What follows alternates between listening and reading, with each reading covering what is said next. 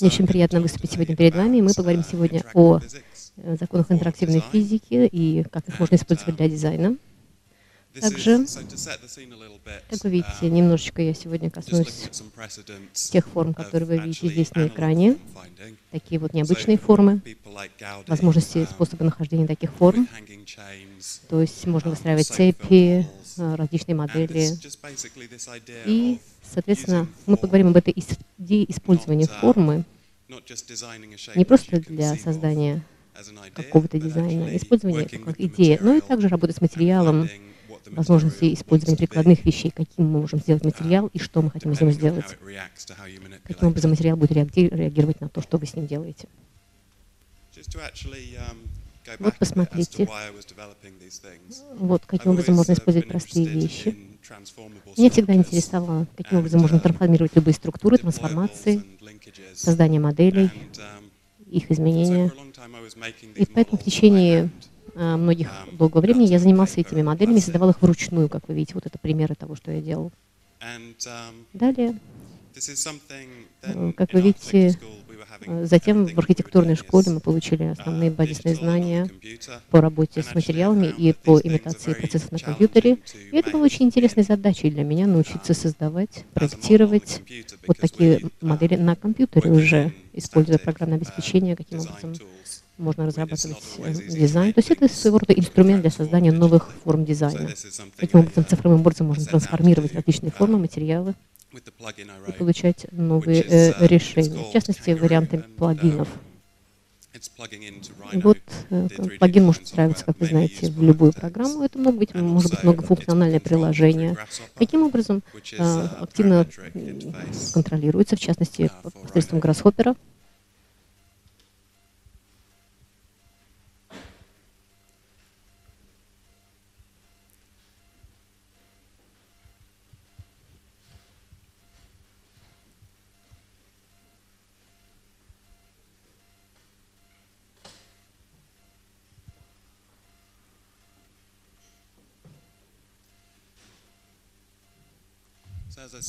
Итак, вот посмотрите основные определения. То есть это фактически плагин в плагине, то есть модуль в модуле, с различными вариантами инструментов, которые показаны здесь.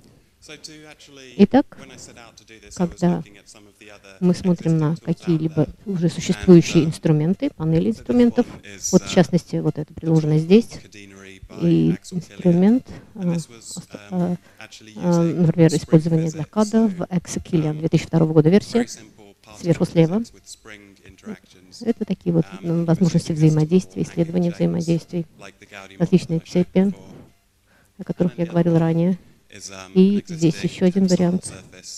Это так называемое 3D программное обеспечение Nucleus in Maya, 3D-реактор. Max. То есть это достаточно простое использование этих параметров. И также, как вы видите, может работать в отдельном процессе. То есть это отдельный модуль, отдельный плагин, который фактически может работать независимо. И затем уже позволяет использовать достаточно более сложные возможности, но достаточно простой в контроле по управлению всеми параметрами.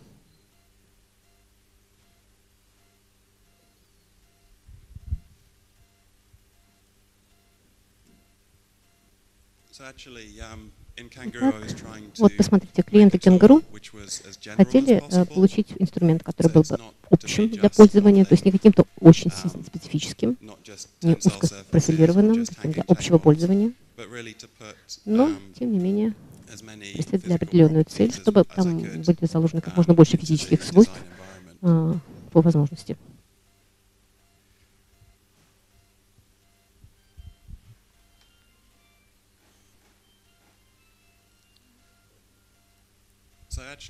Итак, фактически, используя эти инструменты, получая их, используя их в программировании, что мы можем получить? Это помогает дизайнерам, с одной стороны, использовать их интуицию, а с другой стороны, посмотреть, каким образом она работает и к чему это может привести. И они могут играть с этими параметрами, выбирая различные режимы. Вот, посмотрите, всегда это было крайне важно, это был важным подходом, важным инструментом в моем подходе, который я всегда использую в качестве игрушек, как инструментов дизайна. потому что это действительно креативный способ разработки различных форм, дизайна. И вот именно вот эта интерактивность и возможность играть с инструментом позволяет создавать новые формы в дизайне. Таким образом, я хотел бы немножечко кратко коснуться, каким образом все это работает. Основной платформы, как вы видите, достаточно математически простые вещи. Просто вы добавляете векторы, вы их складываете вместе, и таким образом получаете, как вы видите, вот каким образом у нас шарик может находиться между двумя направляющими, и сила гравитации действует, и сила натяжения двух нитей. Таким образом, что делает Kangaroo? Приложение фактически складывает векторы, влияющие на объект, и затем получает сумму этих векторов. И таким образом мы можем рассчитать возможную траекторию падения предмета или движения предмета. То есть, как вы видите, в данном случае у нас есть определенный разрыв между векторами. Вот, собственно, это и будет являться движущей силой для объекта. Ну, перед вами известное лицо. То есть вся эта практическая, классическая ньютоновская физика, то есть действующая сила, масса и ускорение, действующее на эту силу. Известная формула.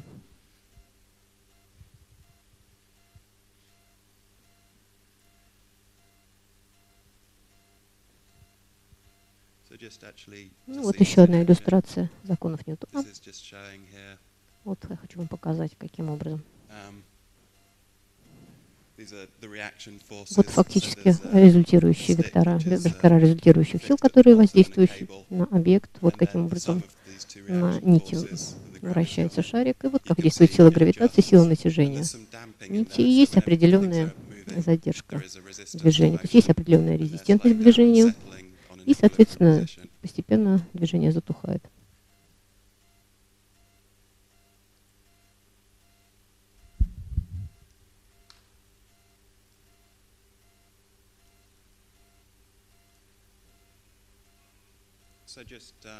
Давайте посмотрим еще на один пример. Итак, возвращаясь к висящей цепи. В этом случае здесь у нас также отражается сила гравитации для того, чтобы обнаружить определенную форму. И вот крайне важно отметить, что нужен интерфейс, который стимулирует законы физики, симулирует, моделирует их. И в данном случае действует, может имитировать движение противоположной силе гравитации, и, соответственно, это также может быть интересно.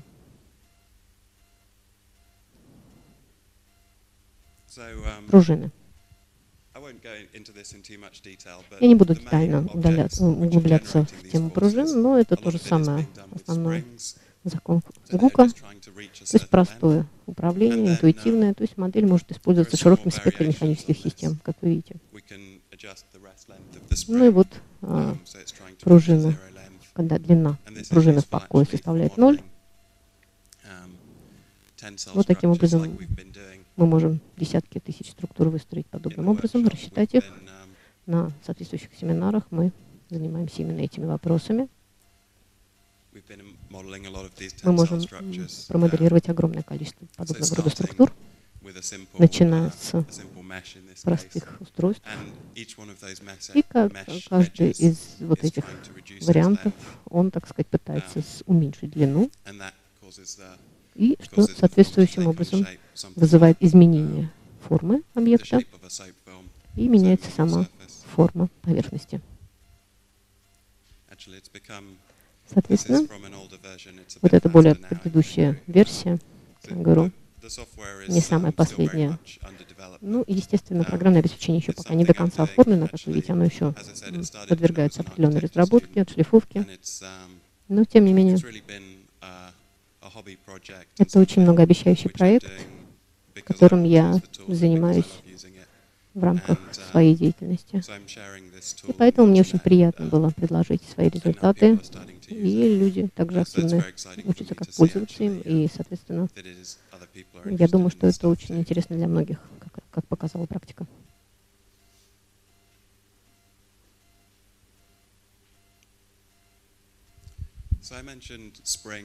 Итак, я уже упомянул сегодня пружины. Есть и другие силы, которые также могут быть учитаны при движении, при колебании, в частности. Мы можем использовать различные экспоненциальные, допустим, инверсивная квадратная, инверсивная кубическая форма. Можно сместить все это вместе, добавляя различные векторы для получения соответствующей рассчитанной траектории. Мы можем использовать эти модели также для расчета движения двух пружин.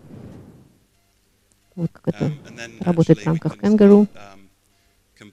Мы можем объединить обрыв пружины, использование законов силы, и вот мы получаем определенную комбинацию обрыва и отрыва и передвижения. Вот соответствующим образом эти вектора могут комбинироваться. Итак, давайте посмотрим еще на один вариант сил, действующих на объект, на большое количество частиц. Я уже упомянул пружины, но силы сгибания также могут включать в себя. Здесь 3 частицы, вот они перед вами находятся, вот, соответственно, применяемая сила, применяемые к центральной единичке и, соответственно, реакция двух оставшихся единиц этой системы. И вот посмотрите, что с ними происходит. Давайте вернемся к этой теме. Как для того, чтобы использовать большее количество возможных сил и включить их, соответственно, наши инструменты силы, не обязательно моделируют те реальные возможности, но мы также можем изобретать новые свойства и таким образом оптимизировать существующую модель. Ну, например, у нас есть здание, у которого есть частично кривая поверхность, которую мы делим на панели соответствующие, и нам нужно рассчитать, соответственно, форму панели. Мы хотим, чтобы они были плоскими. Мы вводим тогда еще одну силу, используя модель Kangaroo, для того, чтобы получить плоскую поверхность этих панелей на кривой общей поверхности здания. И, соответственно, мы должны придать соответствующие свойства сгибания, учитывать и силу сгибания при этом. Также мы можем оптимизировать круговые движения, как вы видите. Это также необходимо для создания определенных конструкций, которые приведены здесь на слайде. И, соответственно, это дает нам определенные новые свойства для создания, для разработки соединительных секций, например, как здесь представлено. Еще один вариант, так называемые угловые конструкции, которые также могут учитывать еще одну силу, силу торсионного взаимодействия. И если круги внутри каждого из треугольников касаются, то тогда возникает еще одна вариация из лучей, где уже пересечение этих лучей пересекаются в той точке, где встречаются и круги. Таким образом у нас получаются соединенные лучи.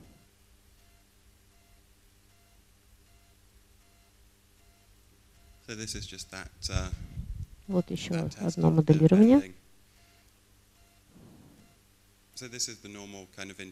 Вот нормальное взаимодействие, как это можно наблюдать в жизни, в реальном физическом объекте. Ну, я бы не сказал, что это действительно реальное время. Мы приближаем это как можно более вероятно, но, так сказать, практически мы стремимся приблизиться к реакции реального материала. Но что здесь важно? Что мы хотим, если хотим, мы можем остановить его в любой момент и рассчитать в любой момент времени, требуемый для нас. Вот так, например.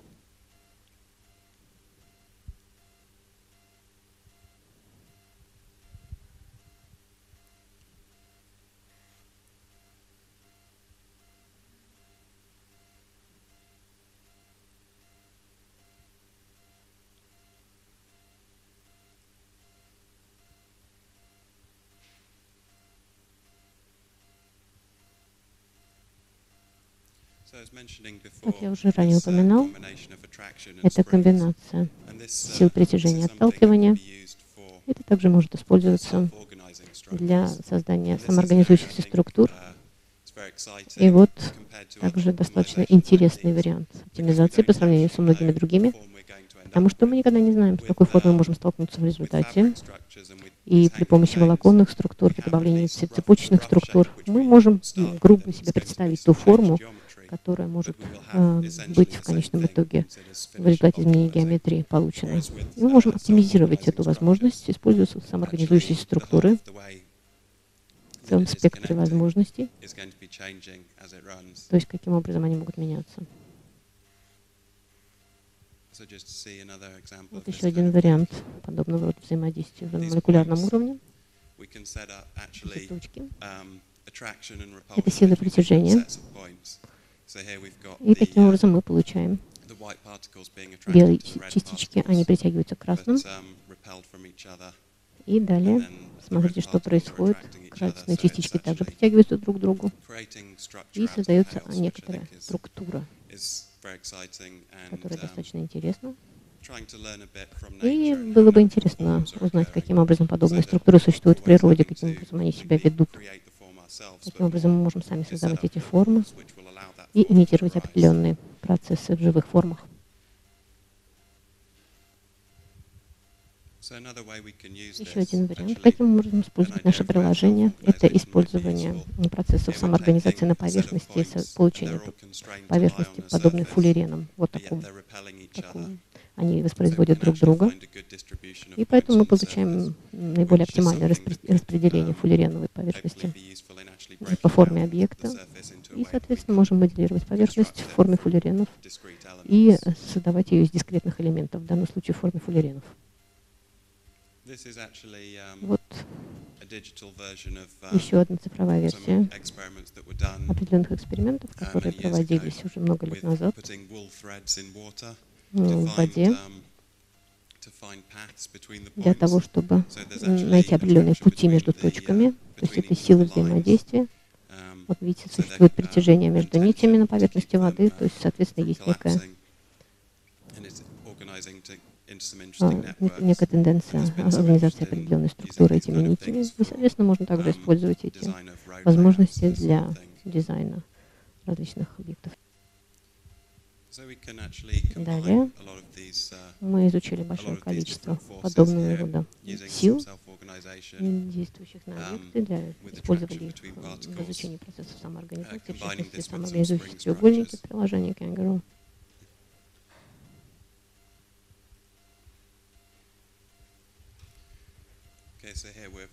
Вот таким образом мы изучали эти структуры. Как вы видите, есть силы притяжения между соответствующими точками, и получается самоорганизующаяся структура. Итак, самоорганизация — это одна из областей применения данного рода плагинов. Есть еще одна область. Мы можем использовать эти структуры для дизайна. И фактически это, наверное, самое важное из тех задач, для которых, собственно, Kangaroo была разработана. Процессы оптимизации являются одним из ключевых изучения оптимизации поверхности, формы. Каким образом это можно отделить от процесса дизайна, процесса расчета и создания нового типа архитектуры, поверхности дизайна и оптимизация этих структур. Это отдельный процесс. То есть если у вас есть задача создания дизайна для чего-либо, то вы можете сделать оптимизацию данного варианта для другой задачи, для которой может быть применима. И для начала, если в реальной жизни вам нужно ждать до того, как инженеры рассчитают эту возможную форму и так далее. В данном случае мы можем использовать эти инструменты, полный спектр инструментов с самого начала, и это может существенно повлиять на изначальную концепцию как таковую. То есть вы работаете и играете одновременно на компьютере для того, чтобы найти наиболее оптимальную форму посредством изучения процессов интеракции, работая на компьютере, а не просто разделяя эти два процесса. Итак, вот еще один пример так называемых квази- или псевдофизических структур. Вот, опять же, использование панель. Каждая из панелей, она плоская. И есть определенные силы, действующие на эти панели. И мы видим, каким образом мы можем взаимодействовать, менять форму, воздействовать на нее. То есть мы можем посмотреть, что вообще в принципе возможно в рамках этой структуры, что она может выдержать.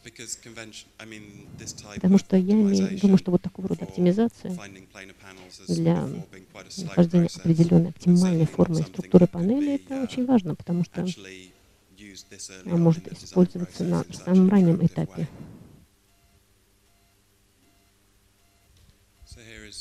Итак, вот еще один пример. То, что мы называем квази- или псевдофизическими материалами.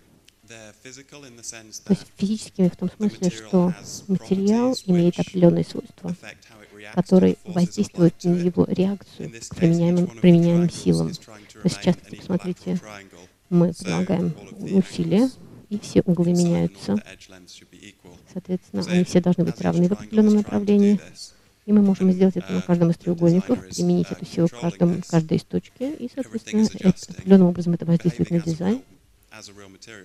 И, как вы видите, даже если это не свойство реального материала, вы можете подогнать и подобрать соответствующим образом эти параметры. И, опять же, это все это сделано для того, чтобы делать процесс создания дизайна, разработки дизайна более контролируемым, более предсказуемым.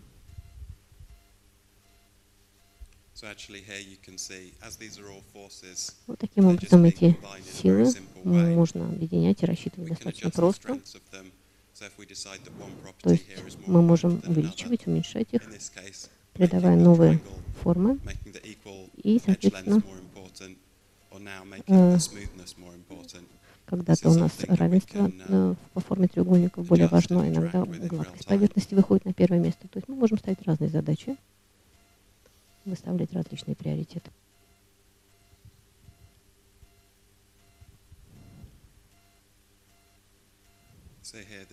Вот вы видите еще аналогичный вариант, но здесь у нас уже решетка. И мы пытаемся, чтобы каждый из квадратов был наиболее квадратным. И мы контролируем это.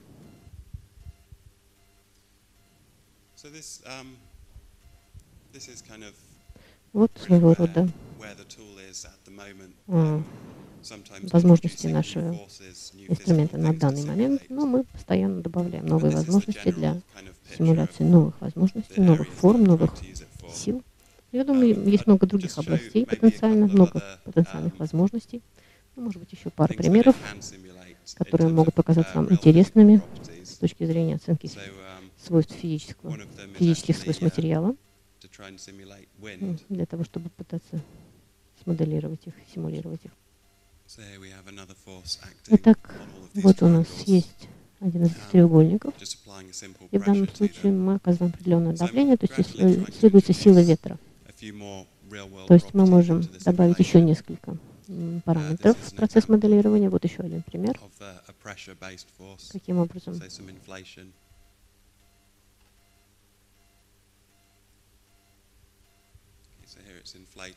Вот посмотрите, у нас удар происходит, отталкивание и скатывание. То есть это также может быть полезно для упругих структур. То есть фактически это добавляет формирование новых структур, которые могут использоваться в процессе конструирования по сравнению с, так сказать, простым кирпичным зданием, где у нас, так сказать, кирпичи все имеют одну и ту же форму, они строго зафиксированы и так далее.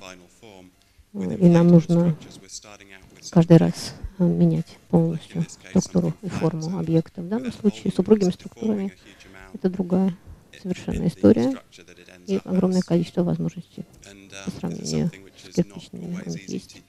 И, соответственно, это добавляет новые возможности к уже существующим системам инжиниринга. Ну, это достаточно краткое такое представление того, что это из себя представляет. И я также хотела немножечко поговорить, что мы собираемся делать с Kangaroo в будущем, когда мы движемся. Для меня это действительно большая работа. Там большое количество возможностей по интерактивной оптимизации. Мы пытаемся сделать процесс оптимизации достаточно простым, еще более упростить его для пользователя гораздо более контролируемым, чем он был ранее. И, соответственно, включить дополнительные силы в тот спектр параметров, которые могут использоваться для оценки. Почему? Потому что я считаю, что Я не думаю, что мы можем использовать все формы, вообще свободно представляемые себе для дизайна, но тем не менее мы хотим приблизиться к этим возможностям. Мы используем программное обеспечение, которое сконструировано для создания автомобилей. Есть специальное программное обеспечение для создания поверхности для дизайна. Я думаю, что в данный момент у нас нет достаточного количества инструментов для архитектуры. У нас есть инструменты для какой-то индустрии автоматизации или там еще каких-то других. Архитекторы могут использовать эти программы в своих силах, но результаты фактически они не совсем оптимальны, потому что фактически программы не были изначально для архитектурных возможностей предусмотрены. А в данном случае именно это программное обеспечение полностью позволяет использовать его для различных архитектурных расчетов. И поэтому мы очень надеемся, что сможем убрать максимальное количество ограничений из этого инструмента, из этой программы. То есть это фактически вы берете лист бумаги, у вас нет ограничений, вы можете представить себе все, что угодно. И это очень важная часть процесса дизайна, что у вас нет ограничений, но они нужны для того, чтобы понимать, что можно воплотить в реальности. И поэтому у нас всегда должен быть некий баланс. И фактически ограничения также могут быть достаточно вдохновляющими и подтолкнуть к дальнейшим шагам, к исследованию дальнейших возможностей. Таким образом, ну вот, наверное, я надеюсь, для этого наше приложение будет полезным. Итак, как я уже говорил, ограничения и направления в будущем. Касательно ограничений, как я уже сказал, моделирование никогда не будет идеальным, конечно же.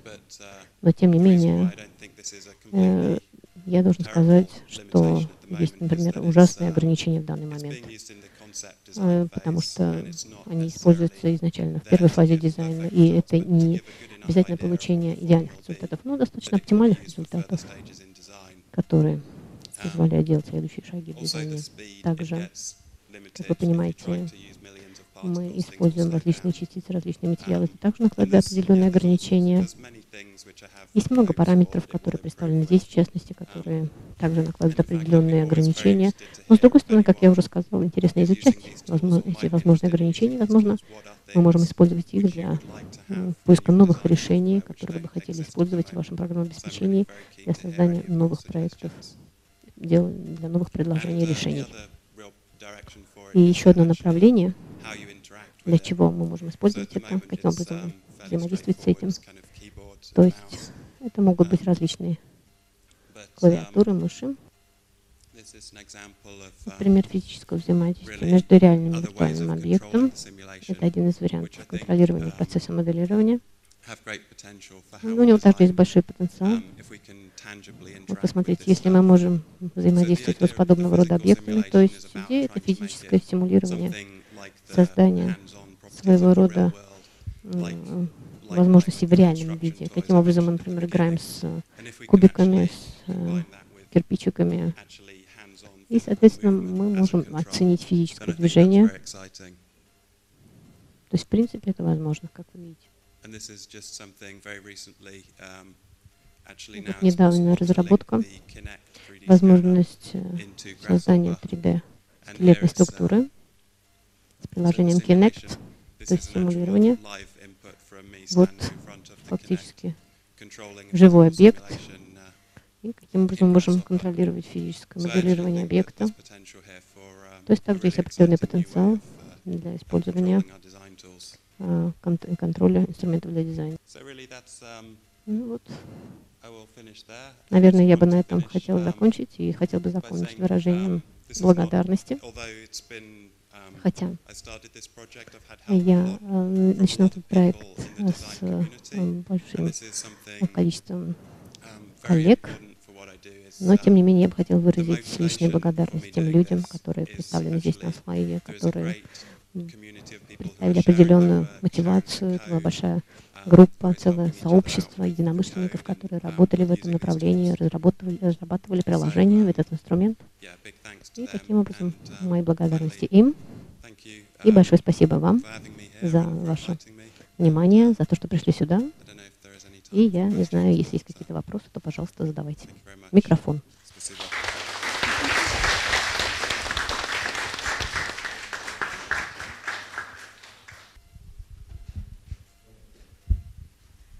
начну на английском. У меня два вопроса. Во-первых, собираетесь ли вы сделать генератор частиц? Okay, I'll try. У меня есть два вопроса. Сначала, если бы вы хотели рассказать о так называемом флит-генераторе для изучения потока. И второе — это проблема движения, ротации, потому что, как показали в вашем видео, когда вы пытаетесь работать с этими жесткими поверхностями, у вас есть пятая точка, которая направлена в движение. Но если вы будете прилагать усилия к другим точкам также, то что мы получаем в результате? Как я понял, то это, наверное, не совсем возможно в реальности. Каким образом мы можем использовать это приложение или подобного рода возможности? Большое спасибо. Я приношу извинения за то, что я не смог сделать эту презентацию по-русски. Мне пришлось сделать это по-английски, но, тем не менее, да, совершенно верно. Итак, во-первых, идея жидкостей, потоков. Мы изучали такие основные моделирования жидкостей и потоков, основные, самые такие базовые. Ну и достаточно сложно делать это, физически точно, скажем так. Поэтому, потому что на данный момент не так много было сделано, мы выбираем одни из возможностей, в каком направлении лучше движется, потому что жидкости — это не, так сказать, не, скажем, не в нашей повестке дня, это не задача номер один в рамках нашего проекта. Но в целом, с точки зрения взаимодействия и ограничений, я полностью согласен с вами, с тем, что вы сказали. И мы, так сказать, узнаем все больше и больше в процессе наших исследований. И я думаю, что фактически мы будем делать отдельный плагин, который будет работать в рамках Rhino и будет совместим с Grasshopper. И таким образом мы будем обеспечивать больший контроль. Но да, вы совершенно правы. Для будущего это, да, определенная возможность. Это то, что следует сделать. Большое спасибо.